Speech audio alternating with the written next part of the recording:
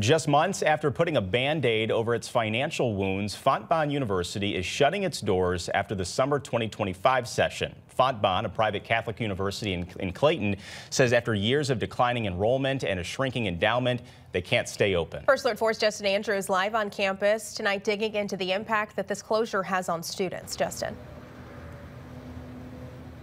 Yes, Sam and Corey, the campus here has about 1,000 students enrolled, and it has about 150 faculty and staff members. While those numbers may not seem like a lot, it is still a painful pill to swallow for everyone on campus here.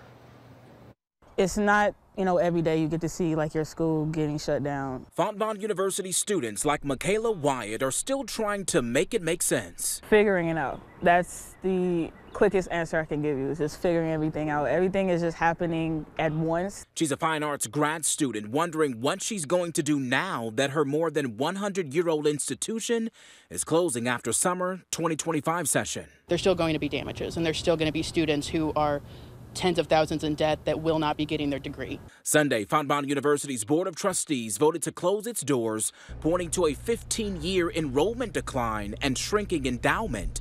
The university is working to help its roughly 944 students by continuing to teach classes through next summer in an attempt to graduate as many current students as possible. Our students truly are at the heart of what we want to do here and who we want to protect. Fontbonne's president says this situation is breaking her heart. This may be that your dream of graduating from Fontbonne can't be realized, but your dream of getting a college education, a college degree can, and we're going to help you in every way we can. The university will offer additional classes to students at no cost during summer 2024.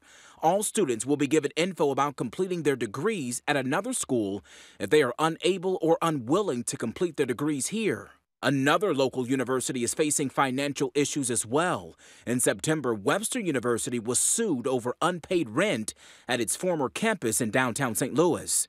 Back at Fontbonne, many students like Michaela don't know what the rest of her college careers will look like. I really want to continue my education. I want to, be able to graduate.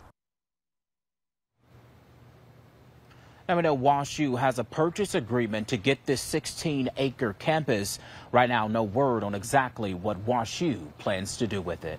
We're live on Fontbonne University's campus tonight. I'm Justin Andrews, First Alert 4. Justin, thank you. Tonight we know